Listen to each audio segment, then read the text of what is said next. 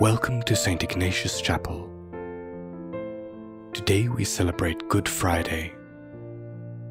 Our celebrant today is Jesuit Father Russell Pollitt.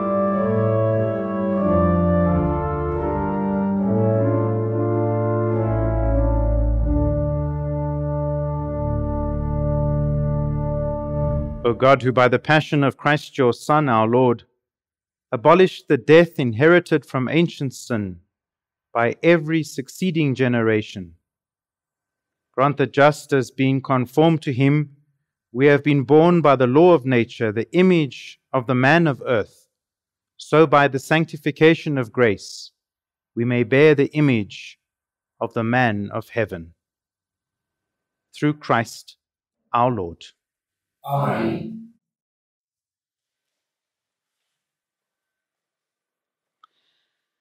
A reading from the book of Isaiah. Behold, my servant shall prosper. He shall be exalted and lifted up, and shall be very high. And many were astonished at him. His appearance was so marred, beyond human semblance, and his form beyond that of the sons of men. So shall he startle many nations. Kings shall shut their mouths because of him. For that which has not been told them, they shall see. For that which they have not heard, they shall understand. Who has believed what we have heard? And to whom has the arm of the Lord been revealed? For he grew up before him like a young plant, and like a root out of dry ground. He had no form or comeliness that we should look at him, and no beauty that we should desire him. He was despised and rejected by men, a man of sorrows and acquainted with grief. And as one from whom men hide their faces, he was despised, and we esteemed him not.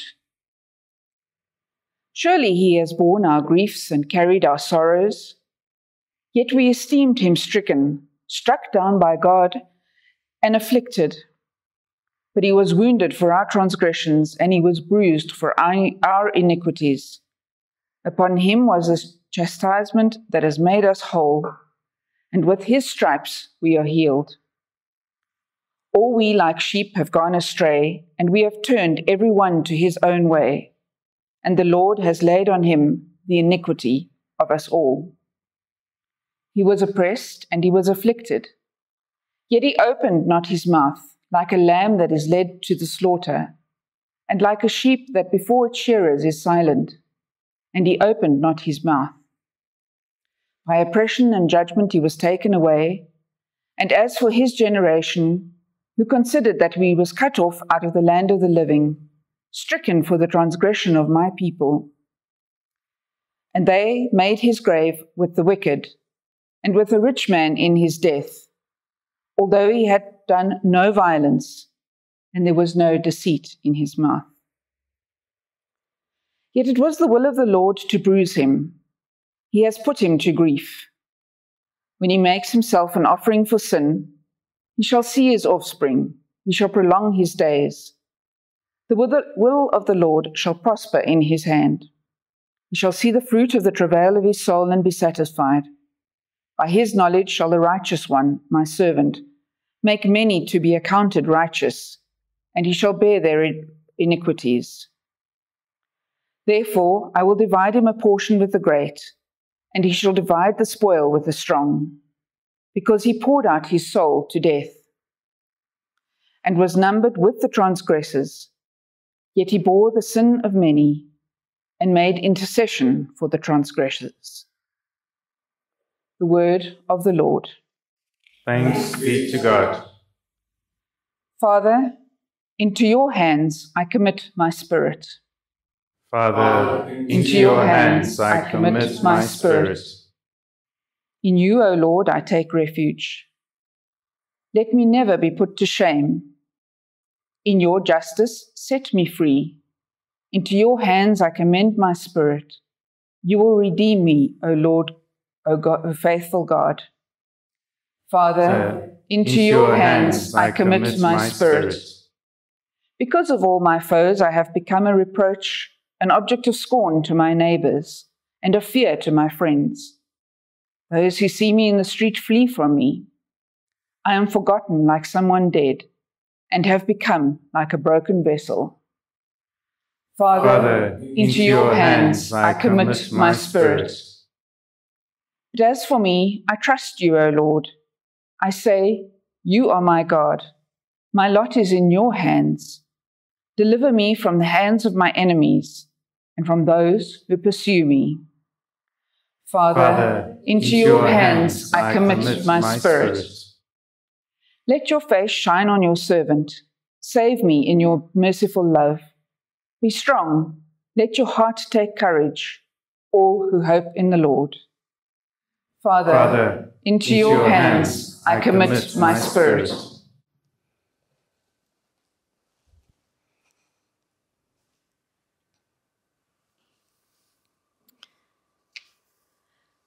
A reading from the letter to the Hebrews. Since we have a great high priest who has passed through the heavens, Jesus, the Son of God, let us hold fast our confession. For we have not a high priest who is unable to sympathize with our weaknesses, but one who in every respect has been tempted as we are, yet without sinning. Let us then with confidence draw near to the throne of grace, that we may receive mercy and find grace to help in time of need. In the days of his flesh, Jesus offered up prayers and supplications, with loud cries and tears, to him who was able to save him from death. And he was heard for his godly fear. Although he was a son, he learned obedience through what he suffered, and being made perfect, he became the source of eternal salvation to all who obey him. The word of the Lord. Thanks be to God. Praise to you, O Christ, King of eternal glory. Christ became obedient for us unto death, even death on a cross. Therefore, God has highly exalted him and bestowed on him the name which is above every name. Praise to you, O Christ, King of eternal glory. The Passion of our Lord Jesus Christ according to John. At that time, Jesus went forth with his disciples across the Kidron Valley, where there was a garden which he and his disciples entered. Now Judas, who had betrayed him, also knew the place, for Jesus often met there with his disciples. So Judas, procuring a band of soldiers and some officers from the chief priests and the Pharisees, went there with lanterns and torches and weapons.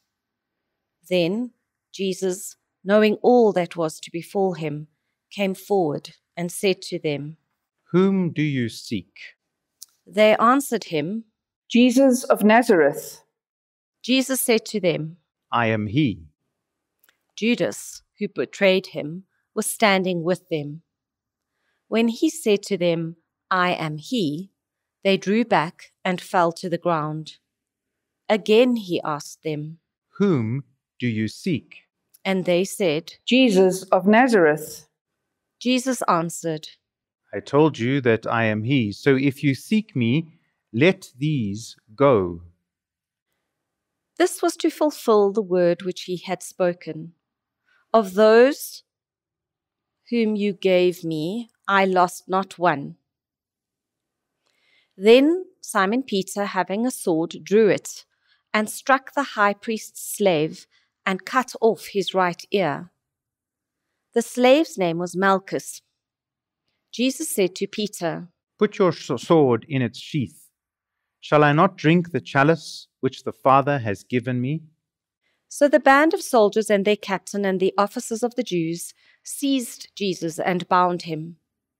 First they led him to Annas, for he was the father-in-law of Caiaphas, who was the high priest that year. It was Caiaphas who had given counsel to the Jews that it was expedient that one man should die for the people. Simon Peter followed Jesus, and so did another disciple. As this disciple was known to the high priest, he entered the court of the high priest along with Jesus, while Peter stood outside the door. So the other disciple, who was known to the high priest, went in and spoke to the maid who kept the door, and brought Peter in. The maid who kept the door said to Peter, "Are you not one of this man's disciples?" He said, "I am not." Now the servants and officers had made a charcoal fire because it was cold, and they were standing and warming themselves. Peter also was with them, standing and warming himself. The high priest then questioned Jesus about his disciples and his teaching. Jesus answered him, "I have spoken openly to the world. I have always taught in synagogues and in the temple where all the Jews come together. I have said nothing secretly. Why do you ask me? Ask those who heard me what I said to them. They know what I said." When he had said this, one of the officers standing by struck Jesus with his hand, saying, "Is that how you answer the high priest?" Jesus answered him, "If I have spoken wrongly, bear witness to the wrong. But if I have spoken rightly, why do you strike me?" and then sent him bound to Caiaphas the high priest. Now Simon Peter was standing and warming himself. They said to him, "Are not you also one of his disciples?" He denied it and said, "I am not." One of the servants of the high priest, a kinsman of the man whose ear Peter had cut off, asked, "Did I not see you in the garden with him?" Peter again denied it, and at once the cock crowed. Then they led Jesus from the house of Caiaphas to the praetorium. It was early. They themselves did not enter the praetorium, so that they might not be defiled, but might eat the Passover. So Pilate went out to them and said, "What accusation do you bring against this man?" They answered him, "If this man were not an evildoer, we would not have handed him over." Pilate said to them, "Take him yourselves and judge him by your own law." The Jews said to him, "It's not lawful for us to put any man to death." This was to fulfill the word which Jesus had spoken, to show by what death he was to die. Pilate entered the praetorium again and called Jesus and said to him, "Are you the king of the Jews?" Jesus answered, "Do you say this of your own accord, or did others say it to you about me?" Pilate answered, "Am I a Jew? Your own nation and the chief priests have handed you over to me. What have you done?" Jesus answered, "My kingship is not of this world. If my kingship were of this world, my servants would fight, that I might not be handed over to the Jews. But my kingship is not from the world." Pilate said to him, "So you are a king?" Jesus answered, "You say that I am a king. For this I was born, and for this I have come into the world, to bear witness to the truth. Everyone who is of the truth hears my voice." Pilate said to him, "What is truth?" After he had said this, he went out to the Jews and again and told them, "I find no crime in him, but you have a custom that I should release one man for you at the Passover. Will you have me release for you the King of the Jews?" They cried out again. "Not this man, but Barabbas." Now Barabbas was a robber. Then Pilate took Jesus and scourged him. And the soldiers plaited a crown of thorns and put it on his head, and clothed him in a purple robe. They came up to him, saying, "Hail, King of the Jews!" and struck him with their hands. Pilate went out again and said to them, "Behold, I am bringing him out to you, that you may know that I find no crime in him." So Jesus came out, wearing the crown of thorns and the purple robe. Pilate said to them, "Here is the man." When the chief priests and the officers saw him, they cried out. "Crucify him! Crucify him!" Pilate said to them, "Take him yourselves and crucify him, for I find no crime in him." The Jews answered him, "We have a law, and by that law he ought to die, because he's made himself the Son of God." When Pilate heard these words, he was even more afraid. He entered the praetorium again and said to Jesus, "Where are you from?" But Jesus gave no answer. Pilate therefore said to him, "You will not speak to me. Do you not know that I have power to release you and power to crucify you?" Jesus answered him, You would have no power over me unless it had been given you from above. Therefore, he who delivered me to you has the greater sin." Upon this, Pilate sought to release him, but the Jews cried out, "If you release this man, you're not Caesar's friend. Everyone who makes himself a king sets himself against Caesar." When Pilate heard these words, he brought Jesus out and sat down on the judgment seat at a place called the Pavement, and in Hebrew, Gabbatha. Now it was the day of preparation of the Passover. It was about the 6th hour. He said to the Jews, "Here is your king. They cried out. Away with him! Away with him! Crucify him!" Pilate said to them, "Shall I crucify your king?" The chief priests answered. "We have no king but Caesar." Then he handed him over to them to be crucified. So they took Jesus, and he went out, bearing his own cross, to the place called the place of a skull, which is called in Hebrew Golgotha. There they crucified him, and with him 2 others, one on either side, and Jesus between them. Pilate also wrote a title and put it on the cross. It read, Jesus of Nazareth, the King of the Jews. Many of the Jews read this title, for the place where Jesus was crucified was near the city, and it was written in Hebrew, in Latin, and in Greek. The chief priests of the Jews then said to Pilate, "Do not write the King of the Jews, but this man said, 'I am the King of the Jews.'"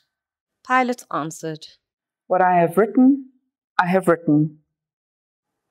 When the soldiers had crucified Jesus, they took his garments and made 4 parts, one for each soldier. Also his tunic. But the tunic was without seam, woven from top to bottom. So they said to one another, "Let's not tear it, but cast lots to see whose it shall be." This was to fulfill the scripture. They parted my garments among them, and for my clothing they cast lots. So the soldiers did this. But standing by the cross were his mother and his mother's sister, Mary the wife of Clopas, and Mary Magdalene. When Jesus saw his mother and the disciple whom he loved standing near, he said to his mother, "Woman, behold your son. Then he said to the disciple, Behold your mother." and from that hour the disciple took her to his own home. After this, Jesus, knowing that all was now finished, said, to fulfill the scripture, "I thirst."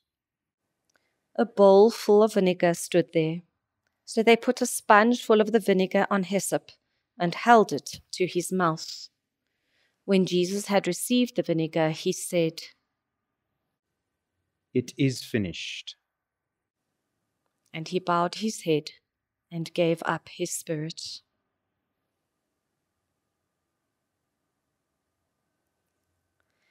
since it was the day of preparation, in order to prevent the bodies from remaining on the cross on the Sabbath, for that Sabbath was a high day, the Jews asked Pilate that their legs might be broken, so that they might be taken away.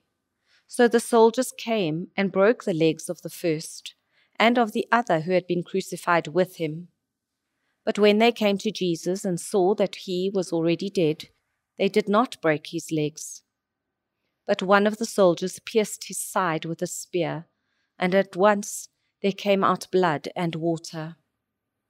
He who saw it has borne witness. His testimony is true, and he knows that he tells the truth, that you may also believe.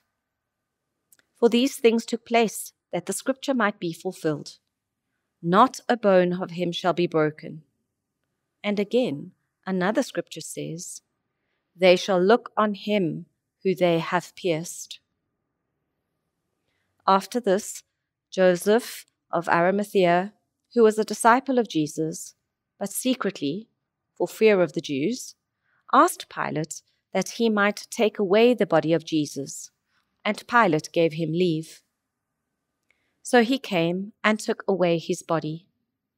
Nicodemus also, who had at first come to him by night, came bringing a mixture of myrrh and aloes, about 100 pounds weight. They took the body of Jesus and bound it in linen cloths with the spices, as is the burial custom of the Jews. Now in the place where he was crucified there was a garden, and in the garden a new tomb where no one had ever been laid. So, because of the Jewish day of preparation, as the tomb was close at hand, they laid Jesus there.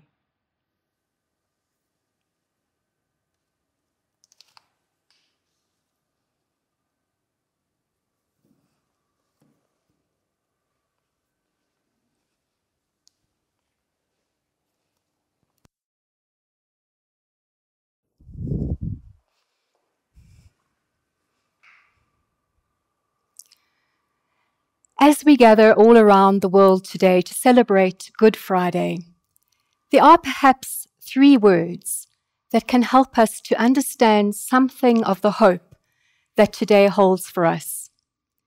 They are compassion, solidarity, and accompaniment. The word compassion means to suffer with, solidarity to stand alongside, and accompaniment to journey with another. And I think we are invited to see this today on a number of different levels. Firstly, today, each of us has chosen to stay close to Jesus as he suffers physical, emotional, and spiritual anguish, to stand with him in his suffering and to journey with him through it. Through our own personal prayer and fasting, and as we pray the liturgy of the Passion together, as we've just heard it read now, we are in some mysterious way compassionately present to Jesus as if we ourselves were actually there at Calvary. We are helpless to stop his anguish, but like Veronica and Simon of Cyrene, we walk the journey with him. Like Mary, his mother, John, and the faithful woman who stayed at the cross to be with him, we choose to stay with him so that he can look at us and draw strength from our love. And when he is taken down from the cross, we can be with Mary as she takes the broken body of her son into her arms for the last time. Secondly, Good Friday is also about the gift through the cross of knowing that Jesus stands with us and accompanies us on our own journey of suffering. Also, the Father who accompanied Jesus in his passion is one with us in our own passion. Whether we are grieving a loved one or going through a serious illness at this time, or perhaps facing rejection or betrayal in a relationship, or even failure, today we have the assurance that God chose to share our human suffering and that God in Christ stays close to us, accompanying us on that journey. Lastly, as we look around our world today, we see unimaginable suffering. the suffering of a world in which powerful regimes like the Taliban oppress the people and particularly the women of Afghanistan, the horror of war in places like Ethiopia and Ukraine, the devastating pain of leaving one's country for a refugee existence, grinding poverty and famine in many places, the suffering of rape, femicide, and sexual abuse, and of natural disasters caused by climate change. And so today we are invited to a compassionate solidarity with and accompaniment of those who suffer most. Above all, Good Friday is God's promise that God is with our world, even our cosmos, in and through all of our sufferings, including those caused by our own sinfulness. When we look at the horrors around us and cannot bear to watch the news sometimes because it is so distressing, our God does not look away. Good Friday shows that God, out of God's immense love for us, chooses to enter into human suffering and accompanies us in it, not only on the cross 2,000 years ago, but every single day that we as human beings and as the creation experience suffering. And because we know that the agony of Good Friday is not the end for Jesus, we know that a door is opened for us too, that God's compassionate love also stands with us and accompanies us in the suffering in the world.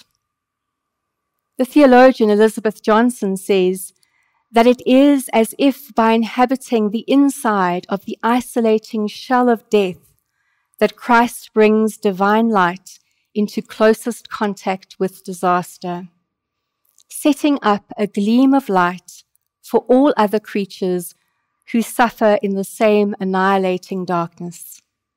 In their suffering and dying, they are never left alone. The cross signals that God is present in the midst of anguish, bearing every creature and all creation forward with an unimaginable promise. This is our faith and our hope, and the reason we can truly call this Friday good.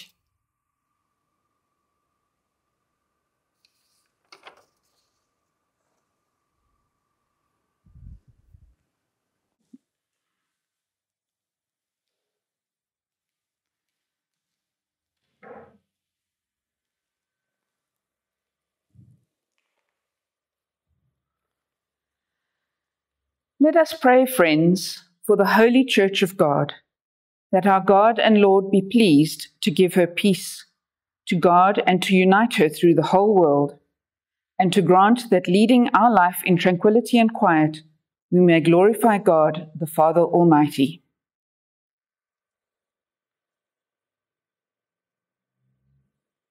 Almighty, ever-living God, who in Christ revealed your glory to all the nations, watch over the works of your mercy, that your church, spread throughout all the world, may persevere with steadfast faith in confessing your name. Through Christ our Lord. Amen. Let us pray also for our most Holy Father, Pope Francis, that our God and Lord, who chose him from the order of bishops, may keep him safe and unharmed for the Lord's holy church, to govern the holy people of God.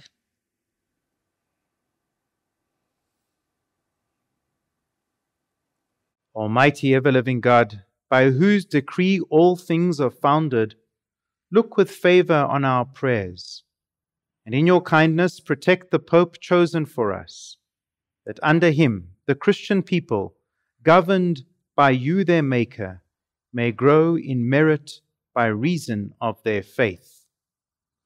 Through Christ our Lord. Amen.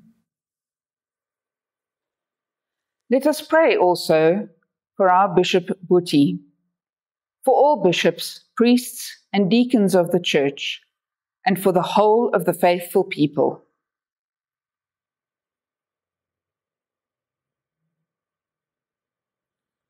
Almighty ever-living God, by whose Spirit the whole body of the Church is sanctified and governed, hear our humble prayer for your ministers, that by the gift of your grace all may serve you faithfully.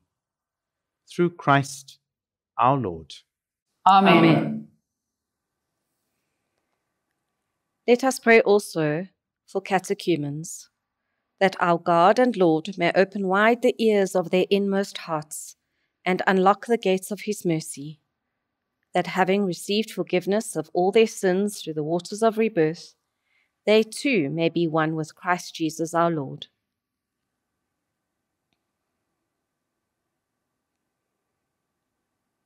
Almighty ever-living God, who make your church ever fruitful with new offspring, increase the faith and understanding of catechumens, that reborn in the font of baptism, they may be added to the number of your adopted children. Through Christ our Lord. Amen. Let us pray for all our brothers and sisters who believe in Christ, that our God and Lord may be pleased, as they live in the truth, to gather them together and keep them in his one church.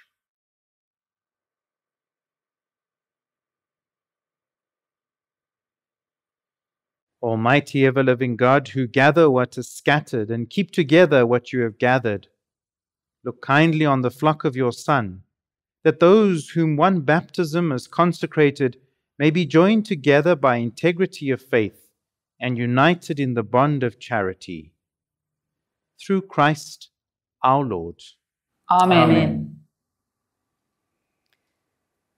Let us pray also for the Jewish people, to whom the Lord our God spoke first, that he may grant them to advance in love of his name and in faithfulness to his covenant.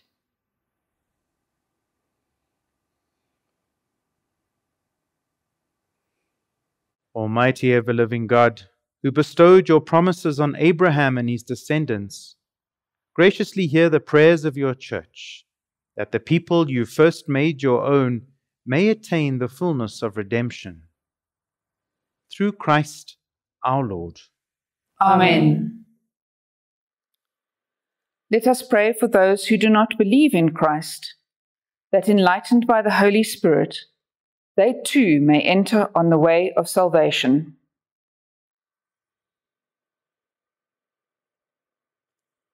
Almighty ever-living God, grant to those who do not confess Christ that by walking before you with a sincere heart, they may find the truth, and that we ourselves, being constant in mutual love and striving to understand more fully the mystery of your life, may be made more perfect witnesses to your love in the world. Through Christ our Lord. Amen. Let us pray also for those who do not acknowledge God, that following what is right in sincerity of heart, they may find the way to God himself.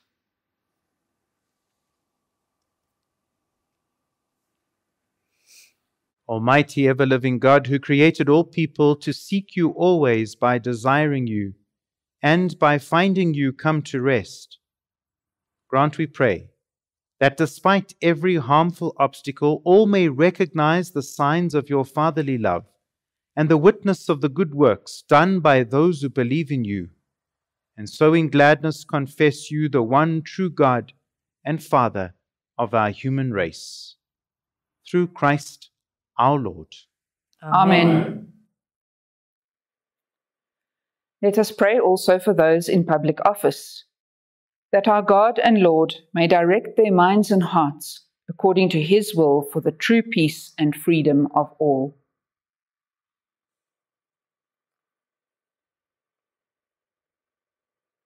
Almighty ever-living God, in whose hand lies every human heart and the rights of all people, look with favor, we pray, on those who govern with authority over us, that throughout the whole world the prosperity of peoples, the assurance of peace, and freedom of religion may through your gift be made secure. Through Christ our Lord. Amen.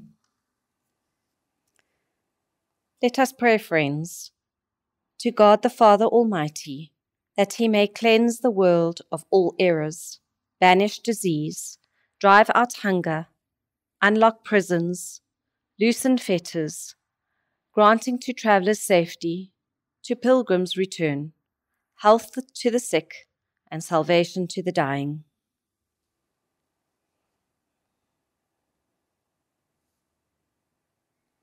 Almighty ever-living God, comfort of mourners, strength of all who toil, may the prayers of those who cry out in any tribulation come before you, that all may rejoice because in their hour of need your mercy was at hand. Through Christ our Lord. Amen. Amen.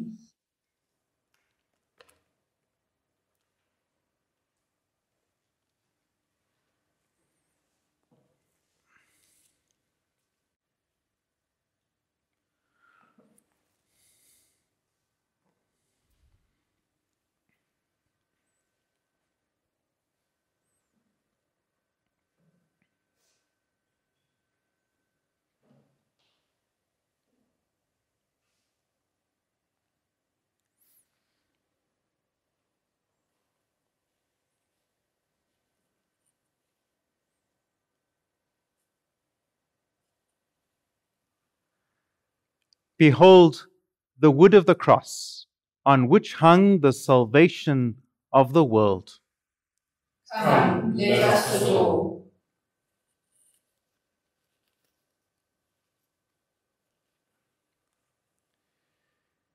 Behold the wood of the cross, on which hung the salvation of the world. Come, let us adore. Behold the wood of the cross, on which hung the salvation of the world. Come, let us adore.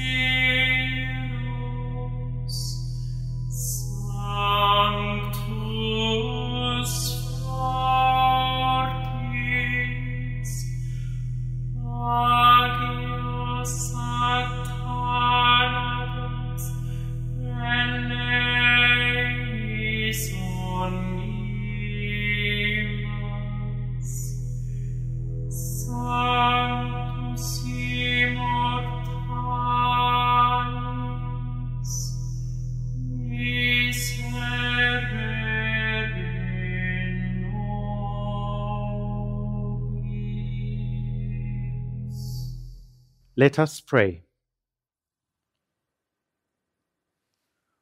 Almighty ever-living God, who have restored us to life by the blessed death and resurrection of your Christ, preserve in us the work of your mercy, that by partaking of this mystery we may have a life unceasingly devoted to you.